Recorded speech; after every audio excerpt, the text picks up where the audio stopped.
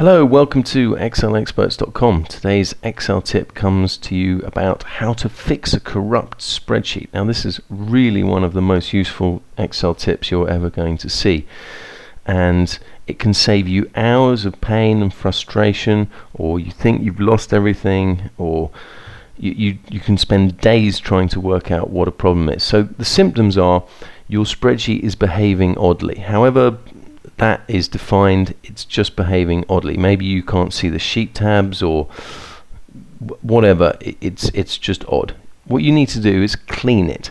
Clean it is essentially creating a new workbook and then bringing everything from the old workbook over to the new workbook. Now there's a safe way to do that. If you want to follow along with this tip, first thing you need to do is go to excelexperts.com, and in the search the site just type fix corrupt spreadsheet or corrupt spreadsheet, and this will get you to Excel tips number 73 on how to fix a corrupt spreadsheet.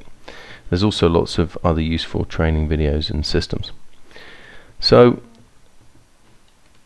here we are. First thing you need to do is to save your file as something else. Very important, don't do work on your original file. So save your corrupt file, then save as something else.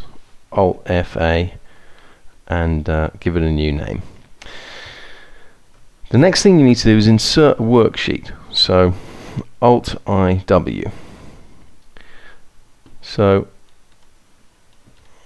I've actually inserted 3 worksheets there. So the reason you want to do this is because we're going to drag all of these worksheets over to a new workbook, and when you do that you need one sheet left in the original workbook, otherwise it won't let you.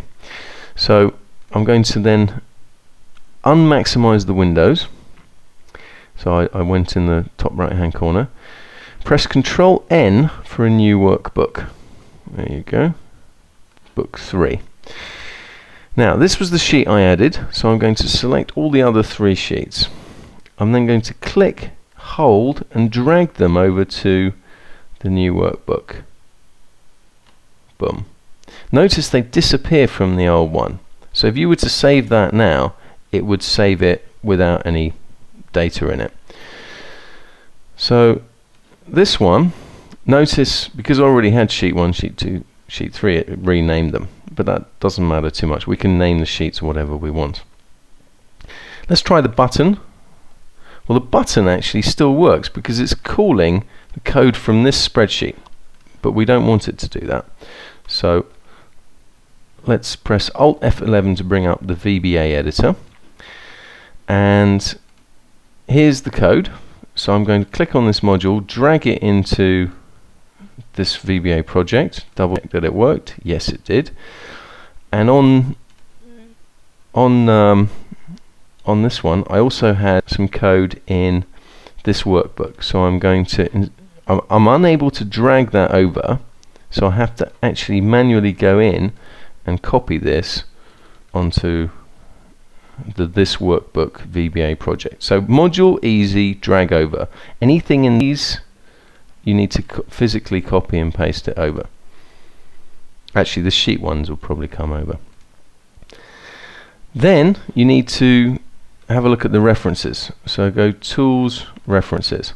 If there's any references that are clicked on in the old spreadsheet that you need in the new spreadsheet for the VBA code to work properly, you need to find them and make sure that they're clicked on.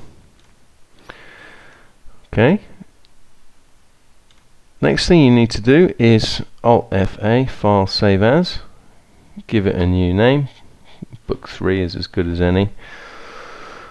And there you go. So that works. Testing, testing. Close this one. Don't save the changes. And hopefully this spreadsheet will now work as it should have done before.